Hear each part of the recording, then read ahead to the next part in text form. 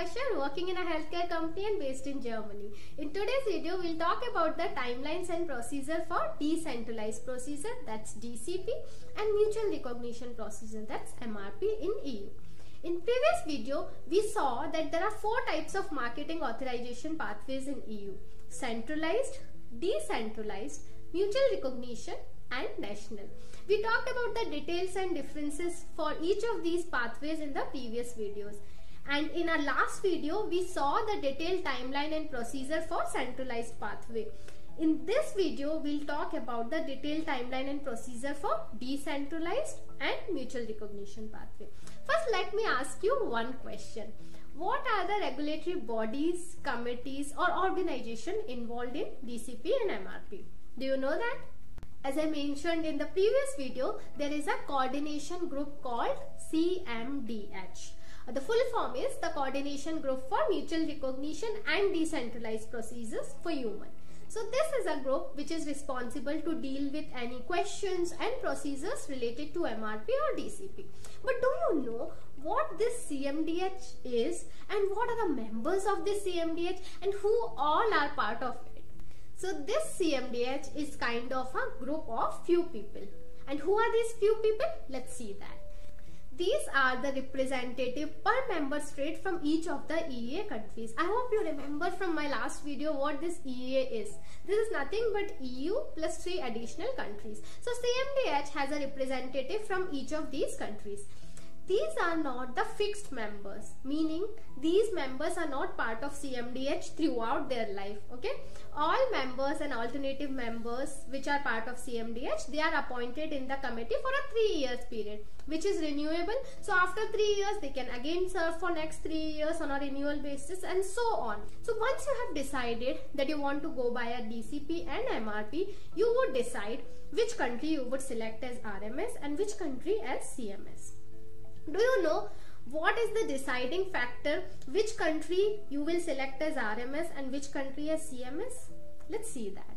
Of course, this will be based on regulatory, strategic and commercial reasons, but we also need to consider other factors like availability of RMS and available slots, because sometime you want to select one country as RMS but that country does not have any free slots.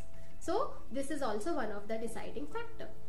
Is that RMS is supportive of product or dossier during scientific advice? So we have to see that as well. What kind of expertise that RMS has for certain type of products? So these all things has to be considered while selecting your RMS. While for MRP, by default RMS is the country where dossier was filed first and approved first, right? So once you know what your targeted RMS and CMS will be, you can now apply for DCP and MRP procedure. If you go and check on CMDH website, there is an option there which guides you through this entire process. I have given a snapshot here. Like for DCP, as you can see in this figure highlighted in yellow, there is a request form by which you apply for RMS. So after my video, I would recommend that you go through CMDH site. You just click on this request form and see what kind of information this request form asks for. Okay, let's do that homework after the video.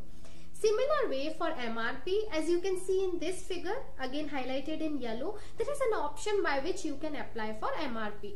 Now you have seen how to navigate through CMDH website. You can click on it and do your homework later on. But now you know how to do that and where to find the request form and how to apply for DCP and MRP. Now let's see how these timeline work for DCP and MRP and what are the differences. First, let's start with DCP. As in previous video, I mentioned that both DCP and MRP is a two-step process. So in step first, applicants submit the dossier to these RMS and CMS and then validation phase start, which lasts for 14 days. Once the validation is completed, then the day 0 of review starts. After the review, at day 70, RMS prepares the preliminary assessment report. In short, I will refer it like PAR in my video. So they prepare the PAR and send it to all the CMS. Then by day 100, CMS send their comments to RMS. So if they have any extra questions or comments or anything, RMS will look into these comments and If RMS and CMS they agree that there are no major objection and drug can be approved, then the cycle closes here and national phase can start after this. But if there are any question or comments, then by day 105 they will be sent to applicant and clock will be stopped. Once applicant submit the response, then the review cycle can start, and again the same cycle will start but with different timelines. During this step, the PAR is now converted to DAR, which is draft assessment report. By day 180, RMS takes the decision and send it to all the CMS. If all CMS also agree with this decision, then by day 210 the procedure is closed. But if the agreement is not reached and CMS and RMS they are not able to take one decision and they are having some kind of disagreement, then the issue will be referred to CMDH. CMDH will try to set up some common ground and will try to resolve these issues and things. But if then also the disagreement are not resolved, then this will be referred to CHMP by day 207 for arbitration. And the process which is followed for this is called referral in case of any unresolved disagreements. So once the procedure is closed, the step 2 start, which is called national phase. In this national phase, the translated copies of documents like SMPC, labeling, PIL, all these are reviewed by each member state at national level. And why? Because this is a local information which is specific to that particular country in their own particular local language. You would have seen some labels with different local language, right? Something is written on the labels in different kind of language, right? So that's how for drug product also the label has a local specific language requirement, and that's why all these kind of documents are reviewed locally. The standard approval timeline for this national phase is 30 days. But it can really, practically it can really last from 15 days to 6 months depending on the country. So till then you cannot sell your product in that country. Only after getting the national license you can sell your product in that country. So this was all about DCP. Now we'll see the timeline for MRP. In first step for MRP, as you know that one country is already approved, right? And that's why you want to add more country, and that's why you're going by MRP and not by decentralized. This is the prerequisite. So the first step is getting the national approval. This timeline for national approval can vary depending on country, because it depends which country you are selecting as RMS, right? So this will really be very specific to that country. You request this RMS to make updated assessment report. RMS send this updated report then to CMS. Then in second step, we submit our dossier to selected country, which are called CMS. And then as usual, first the validation phase of 14 days starts. After this validation phase passes, the day 0 of our review cycle start. All the CMS start the review procedure. Whatever comments they have, they will send it to RMS by day 50, and also they will send these comments to us as an applicant. Okay, so RMS and applicant, both of us, they will receive the questions from CMS. By day 60, we as applicant have to submit our responses to CMS and RMS both.